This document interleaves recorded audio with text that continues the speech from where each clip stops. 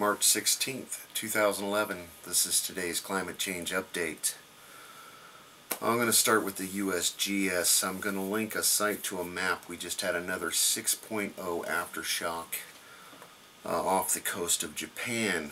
I would like you to pay particular interest to the locations of these earthquakes on the USGS map, and bear in mind, remember they were saying that Japan's moved 8 feet towards the United States after this earthquake, and by the looks of it, it's almost like it's sliding into that trench.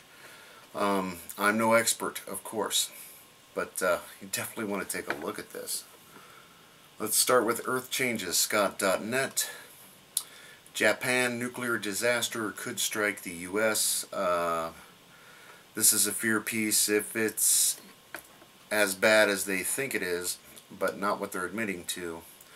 We definitely will see some fallout here in the United States.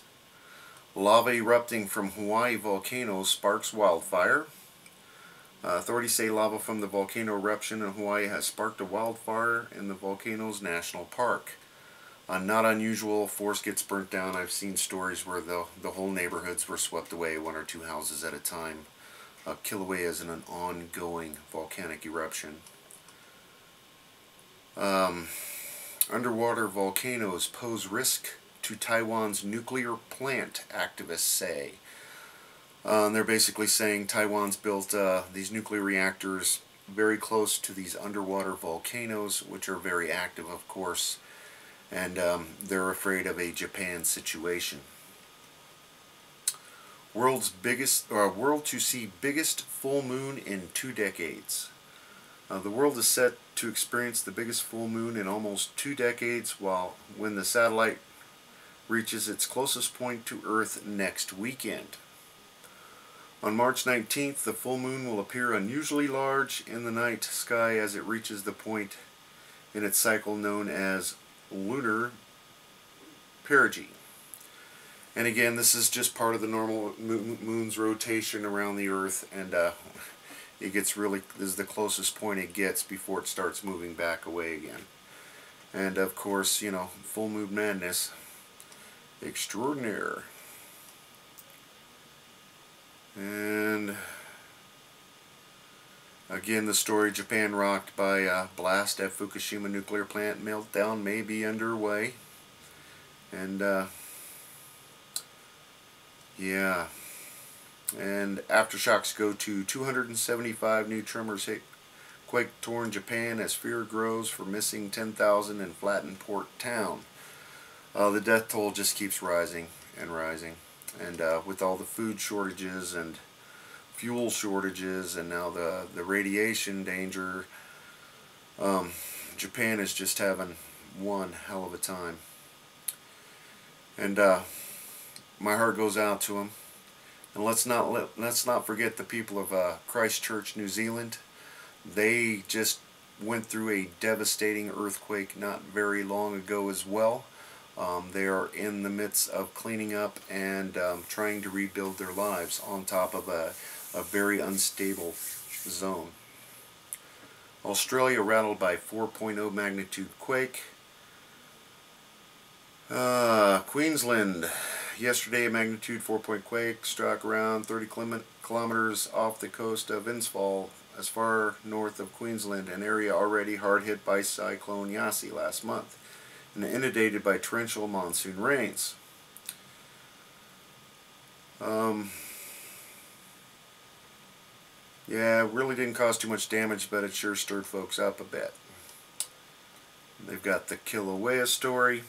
And then let's go over to the RSOE.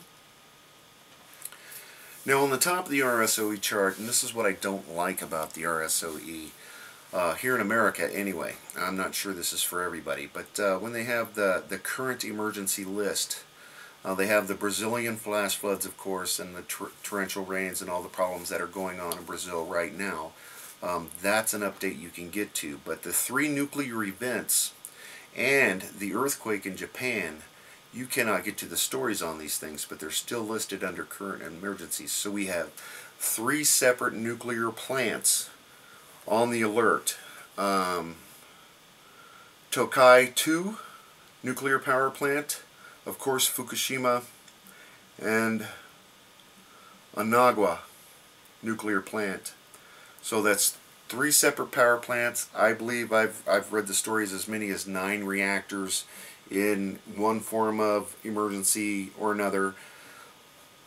And of course the situation's ongoing. They're still having these massive aftershocks, earthquakes and earthquakes and earthquakes.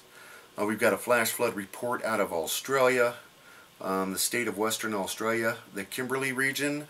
Apparently this work camp was completely inundated and they had to evacuate people to a town. And this is way out in the skirts, but they're flying over trying to figure out what they're going to do for cleanup. And where was the other story? We had a hailstorm in India in the Puri district, P-U-R-I. Apparently they had high velocity hail, upwinds, trees. 3 people actually died from impacts. And just extreme weather in India. High velocity hailstorm. That had to be something.